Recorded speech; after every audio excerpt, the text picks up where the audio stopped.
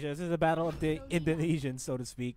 Yeah. So looking at the picks first, we got a Ling Esmeralda and the Selena on the side of ONIC, and on the side of GEEK, Yeah.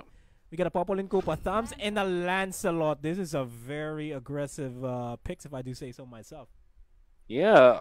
I'm actually surprised that the Selena was third pick.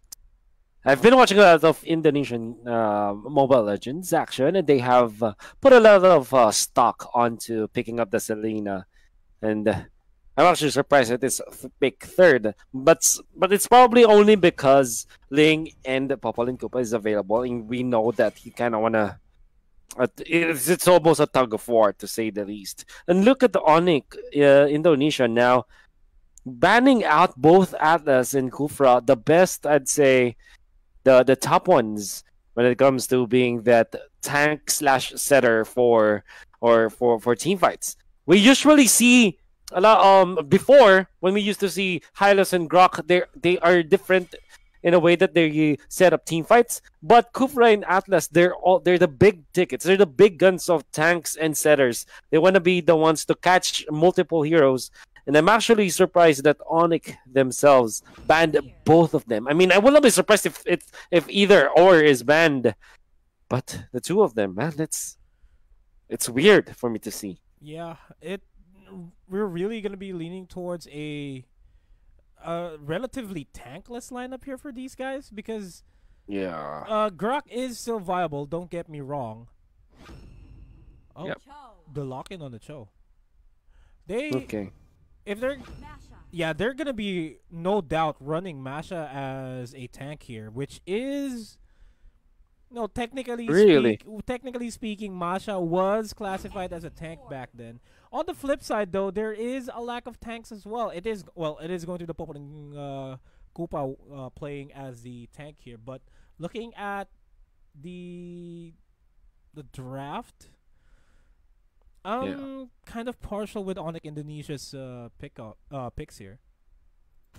It's weird. But if you look at the composition, heroes like Ling and Lancelot, and guess what? We are watching Ling going up against Lancelot. So who's gonna thrive here?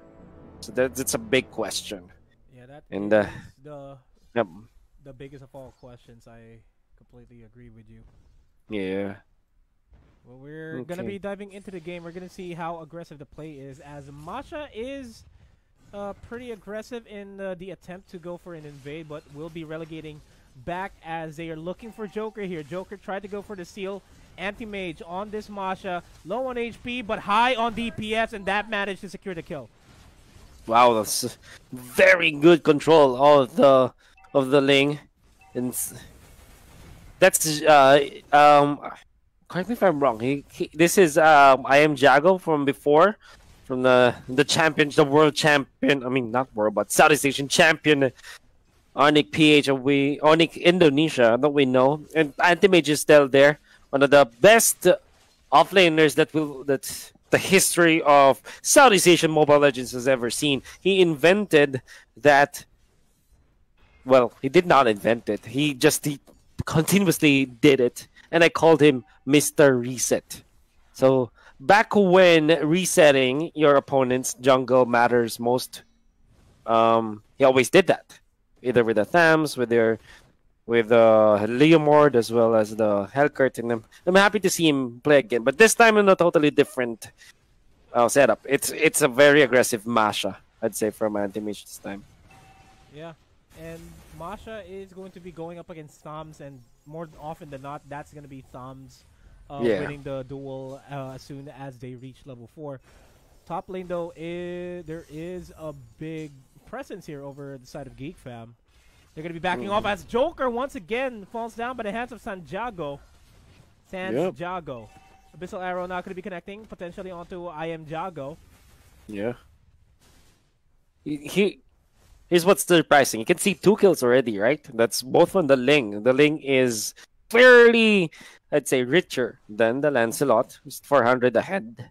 But overall, you can see that GEEK Fam, they're leading a lot when it comes to EXP. It's 2 minutes and 30 seconds in. We're gonna see a lot of ultimates gonna come out now. It's gonna be the Valier to get out. Tempest of Blades committed just to run away, but is taken down. Nice timing on the Lancelot. Now Selena is the next target. In comes the EXP advantage coming out from GEEK Fam as they're winning the team fight with just 2 minutes, even when they are down when it comes to gold a little bit. And look at their transition, man. They're taking the purple buff. Taking the purple buff, depriving Ling of any resources in the earliest of all early games. Really, something you're gonna be looking forward to as we transition on over to the mid game. Turtle is no priority for GEEK Fam here to get the turtle. Actually, the priority is leaning towards ONIC PH, but GEEK Fam is gonna be starting the turtle. They have the X-Borg. They don't have the Masha, but they have X-Borg. I'm not entirely sure if they can though, because there's the threat of Esmeralda, there's the Retribution available on the Ling. You also have the Masha on the side, so a lot of ways for the side of ONIC Indonesia to actually take that away from them. Maybe if they do get 1 kill or 2 kills, maybe then they can take the turtle. Or what they're doing now is just to fend off ONIC and then just take it. But Nomad, yeah. Yeah, they're looking for it. There goes the Falling Star Moon. And the last Insanity as well. Turtle is down to half HP. Razy Cena is about to go down. Gets immobilized by Popol and Koopa, but going to be backing off. Santiago is going to be joining the fray. Turtle HP is going to be reset here. Yeah. Nobody, look at this. Nobody is going to the turtle without any kills first. You always have to take note that both of the teams have legitimate contention against the turtle. They don't want to give your opponents a chance or an opening for yourself. Down the bottom lane, Nomad, it seems like the last Insanity is going to be used. They pop the Esmeralda, burning him down, and it's going to be the Popol and Koopa to get the last hit. And really, this is GEEK Fam just getting dominant control over this game. They're trying to prevent the spikes from coming in from ONIC Indonesia, wherein it's gonna have to be Ling, by just getting the map pressure, making sure that the jungle is theirs, relatively speaking, and zoning out the opportunities for them to get the turtles. And speaking of turtles, it looks like there is going to be an attempt. They're just poised to make a counter attack here. Middle, they want to take down this Ling, but Ling is already out. Masha staying up top against the Thams. This is going to be an ever-long story for sure. It's Thams versus Masha, just making sure that nobody gets ahead when it comes to lane control. Now the turtle going to be started by GEEK Fam. In comes the Cho. Tempest of Blaze. Oh, nice pushback coming out from the steering card. In comes the last Insanity, burning down the Cho. What is next? They want to go for the Ling now. The Ling is going to be taking down, double kill for the X-Borg. Can they chase down for more? It seems like they aren't interested, as they've already gotten good control of the map, taking the turret in the middle after getting that two-man takedown. And this is an opportunity for them to start going for the turtle. They can completely zone out Esmeralda here, because Esmeralda can go for the Falling Star Moon, yes, but she will immediately be bursted out. And speaking of which, that is going to be the turtle secured off-camp kill there over at the top lane. Epin making sure that he secures that kill. Yeah. It's a Thams. With the help of the Popol and Koopa, they were able to get the kill onto the overextending Masha. And you know that if you're a Masha player, you are always tempted to go for those cuts, or those minion cuts, like what the Epin on the Thams is doing now. But unfortunately, he did not take for account the fact that there could be reinforcement available for the Thams, and that's why he was taken out. Up top, there's the push that Epin, as well as Joker, have always wanted. Yeah, they're going in for the third push as well.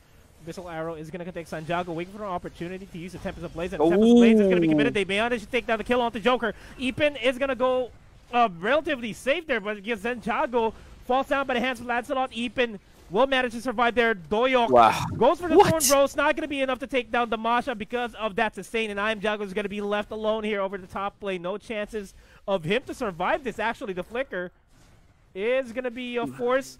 The Jeet Kundo connects, and he's going to get taken out. Oh, well, the setup. The Jeet Kundo setting up for the arrow. This a lot of patience coming up from Dry and Ozawa. if I pronounce that correctly. Yeah, very nicely done there. But a little bit of recovery.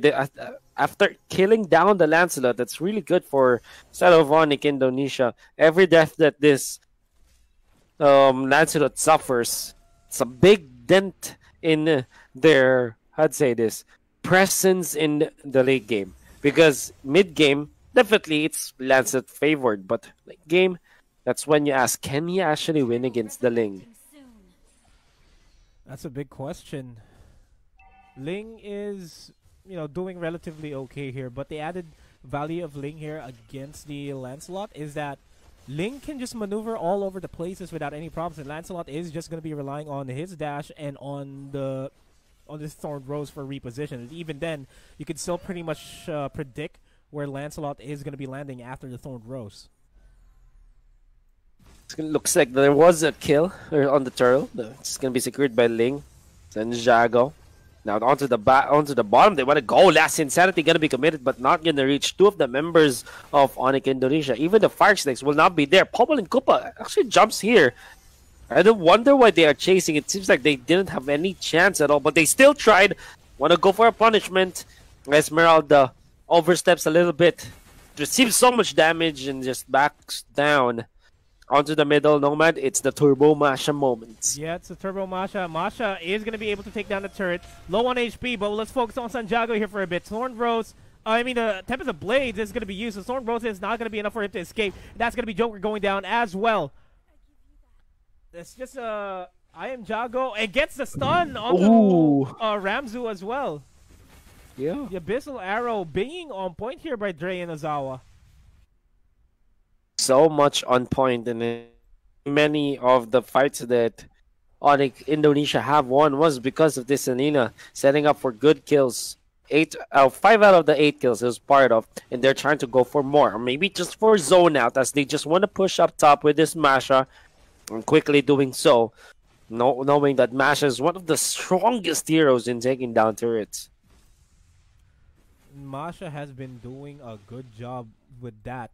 Able to take down the top lane turret, mid lane turret as well, despite being contested by Ipin. You really have to make sure that you control Masha's positioning, because she can, even if you manage to make her fall back with quotation marks, she'll just be able to regenerate that in a snap of a finger. With her lifesteal as well, she'll be able to come back into the lane and make sure that she dishes out a lot of damage onto the turret. Looks like there will be a little bit of preparation around the purple buff area. Yeah, it's a 4-man presence here, actually. Yeah, 4-man presence. 5-man presence by GEEK FAM. In the Masha, this very sneaky anti-mage. He knows that he can actually contest that lore, but not overstay there. As he's quite frightened of some backstabs, especially from this X-Borg as well as the Masha. It's going to be another calm before the storm, another peace and quiet for both teams. And honestly, Nomad, it's the gold is not that massive when it comes to the deficits. It's actually pretty even at this point. Relatively even. And the cores are relatively doing a good job here. They are even in terms of gold. The Falling Star Moon, though, is going to be landing, but not going to be finding any joy there. Santiago takes down Joker. Ipin's going to be forced to continue the fight here against Butts, and he is going to be forced back off here as Ipin drops down to 10% of HP. The Abyssal Arrow almost connects. They're going to be backing off. This is going to be a fairly okay Lord take for ONIC PH to take, but they'd rather just shove out the lanes and make sure that the lead is still secured. Backlines, Jago, the Ling goes for I am Jago. So it's the Jagos. I don't know what that means, and hopefully we get to be enlightened by all of our viewers out there. This actually prompts the stop onto taking the Lord, coming out from ONIC Indonesia. And as I say this, Rasi Shena, our Cho, just scouting out the orange buff, but with the help of Ipin as well as Joker, Lancelot gets that orange buff. Now onto the bottom, there's a big push coming out from Butts. This Esmeralda. This is gonna be scary. I think that this should be answered. 2 cannons, a couple of minions out there. Esmeralda is gonna just back down. Oh no, man! There seems like there will be a fight around the Lord area. There is going to be a fight. They need to make sure that they dive in immediately now because Anti-Mage can pretty much secure this Lord on their own. And they're ONIC Indonesia. They're doing a good job here. Last Insanity just to secure the Lord. The Lord is gonna be stolen by GEEK FAM, and they might just be paying the price for that because Doyok is gonna go down by the hands of Razy Cena. I Am Jago getting chased down here by Anti-Mage with the Thunderclap, and he gets taken out. Ramzu is going to go down as well. It's just going to be Epen left alive. Is that even worth it, Wolf? That was a 4-for-1 trade with the Lord in the favor of GEEK FAM. That's definitely not. I mean, they were able to get the Lord, but this is an easy clear, easy wave clear coming out from ONIC Indonesia. And they also have the superior push coming out from the Ling, as well as obviously the Masha, very, very fast when it comes to taking down turrets. And up top, there was already the inhibitor down. Now, ONIC Indonesia just getting the spoils of war, getting all those purple buffs. Looks like Esmeralda is going to be a little bit in a pickle, but he's an Esmeralda. Can get away so safely.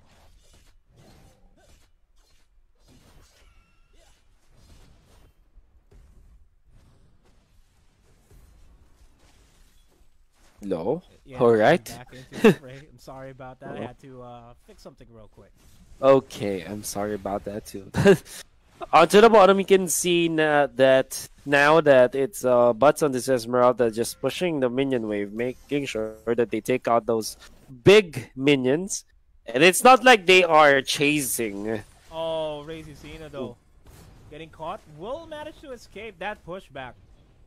Yeah. Helped him. Yep. Steering torrent now onto the bottom. You can see the Esmeralda, just like I said earlier, just pushing. Seems like with the thumbs, it seems like with the thumbs presence going back and just to defending that, that should be enough to defend against Esmeralda. Esmeralda just doing side laner things. Yeah. Speaking of side laner things, Epen being contested here by Sons Jago from pushing forward even. Yeah. Big rotation from GEEK FAM. Going to be disengaging instead. Blade of Despair finally in the hands of Sons Jago. Yep. So it's gonna be, how do I say this? It's gonna be calmer now. Then again, that inhibitor really stopped GEEK FAM from getting comfortable in this map. And the fact that they're catching arrows left and right coming out from this Selena, that's also equally scary. Because it's already hard for them to get out of their base and get the farm. It's way harder because there's a potential Selena arrow that can stun you, and the cavalry can easily be there. Ling, oh, look at this. Yeah. Stolen it. There it is. Purple buff gets a kill onto Joker. Tempest of Base used defensively, but that's going to be the attention being deterred here because the top lane is where Anti-Mage is going in for the push. Thunderclap is available, commits it onto Doyok, gets the kill onto Doyok, and he has to back off here, and he does get taken out. Meanwhile, the rest of ONIC Indonesia, they're looking for a way to fight back here as Razy Cena and Sanjago are low on HP, both getting caught by the last Insanity. That was perfectly timed, all things considered. Man, that was a lot of mistake coming out from ONIC Indonesia. Obviously, they want to have that value kill. This is what we get when you kind of sacrifice yourself. You kill your opponents, but you also sacrifice yourself. When you are an offlaner, for example, when you're a side laner, and you take down the opposing hyper carry with you, that's okay. But then again, ONIC Indonesia felt overconfident with that kill on the Lancelot. That was good already. Masha for a Lancelot. Come on, that's good. That's perfect. But because of that, they kind of they went ahead of themselves and just dove against their opponents, and that's why the 3-man takedown did not favor them. I was surprised, however, that no Lord Punish will be there for GEEK FAM. There could be a clash, Nomad. Yeah, the falling Sarmoon connects onto 4. Last Insanity is going to be connecting onto 3. I Am Jago is going to go down, though. And that's going to be Butts paying the price for that dive. Doyok will be able to secure that kill. It is a complete disengage, a 1-for-1 trade, but Masha is just eyeing out this orange buff to try to deprive Doyok there. They're on for the Aggression, and the Abyssal Arrow is going to connect, but a bit too late because Anti-Mage is still going to pay the price for that. Oh, man. And all of a sudden, GEEK Fam, they're getting access to the Lord so easily. This is a 2 versus 4 situation that definitely will not be in favor of the ONIC Indonesia side. They still have the Ling. They still have Retribution. They can use that. Keeping falling very low. Just the last slip down. The X-Borg. And the Ling was able to take on the Lord. And what a nice steal coming out from ONIC Indonesia. Man, erase what I've just said. ONIC Indonesia with on the back of Santiago. Man, this Ling is world class. World class indeed, and Santiago just doing his best and winning this fight against GEEK Fam, and that is going to be it. This has to be the game. Epen, though, is doing a good job trying to defend this, but the Falling Star Emblem is going to be more than enough to slow him down, secure the kill, and that's the game being secured as well. Oh, wow. That was, how do I say this? It quickly, like a flick of the switch,